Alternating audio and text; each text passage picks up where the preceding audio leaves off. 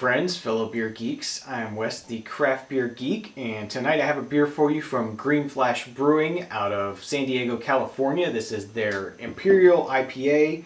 Comes in at 9.4% alcohol by volume and is sold in this 22-ounce bottle.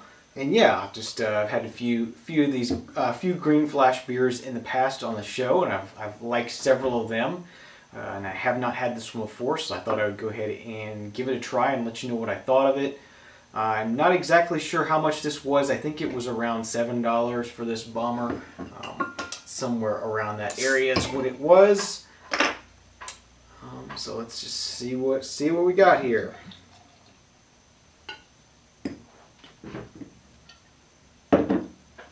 Okay, so this poured out quite a nice amber, medium amber color. Very pretty, very traditional pale ale sort of color here. A little bit darker since it is a imperial style. Nice, really white, rocky head. Really tight, nice bubbles on here. Really pretty looking beer. Let's see what the aroma is like. Definitely getting a very sweet tropical fruit hoppy aroma. I'm getting a lot of pineapple in the aroma on here. Almost like a mango sort of flavor. Really nice hop aromas coming off of this beer. So I'm excited to go ahead and give this a taste and let you know what I think. Cheers. Right off the bat, I noticed that this has a much lighter mouthfeel than I expected. At almost 10%, you would expect more of a thicker, stickier kind of beer, and it's awfully light for that amount of alcohol. It's really nice and light. Definitely more of those tropical notes in the flavors as far as from the hops. I'm still getting a lot of pineapple, getting some grapefruit. It's definitely very bitter, so that's helping lend it towards the grapefruit sort of flavors there. You know, that sort of fruity but bitter sort of flavors. Yeah, that's just a really awesome Imperial Pale Ale. Just, you know, tons and tons of hops.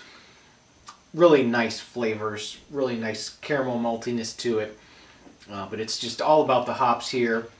Lots of tropical fruit. Lots of bitterness, extreme bitterness. Definitely, if you're a hophead, you're going to love this beer. Really tasty beer. Just wonderful aromas, wonderful looks, wonderful flavors. The alcohol is really well hidden. As I said, that has a nice, a lighter mouthfeel than you would expect from this kind of beer. It's not real sticky and syrupy. It's just a nice sort of medium body to it. And yeah, just some really good flavors and really refreshing.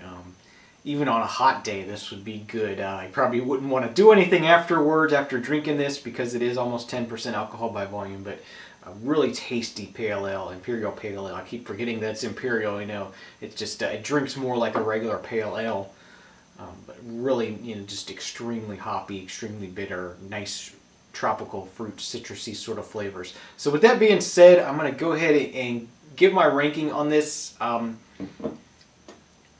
I got to give this a 10 out of 10. I really love this a lot. I definitely will buy this again. It really knocked my socks off.